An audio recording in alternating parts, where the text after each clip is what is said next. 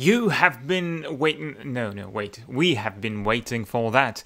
Power Sequencer is compatible with Blender 2.8.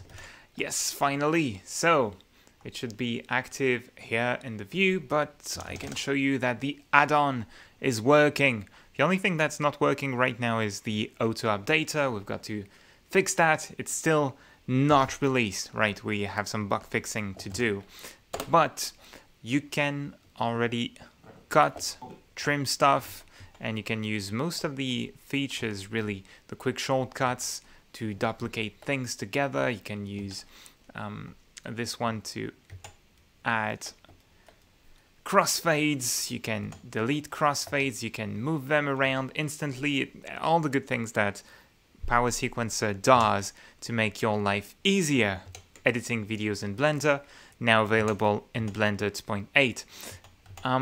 So, if you want to test that, you have to go to GitHub, link in the description, and you will have to get the download from this. You will have to clone the repository or download the zip file and import it in Blender 2.8 right now for testing, just so we can report some bugs and fix them. There are already a few that I reported here.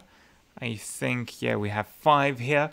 And please, if you can do that, and if you want to edit videos with Blender 2.8, which has a really nice interface, as you can see, go on the GitHub page, you can download Power Sequencer, play a bit with it, and so whenever you find a bug, new issue, you can give us a description of what's happening, and more importantly, try to share a screenshot of errors you can see like that. So on Linux, you can do Shift Print Screen in most distros, at least in Ubuntu, and you can drag around the error to copy it and report it to us so that we can improve Power Sequencer for you and for everyone. So this one bug has been reported already, and we're going to fix it. But as soon as we are done with that, we are going to release the next version of Power Sequencer.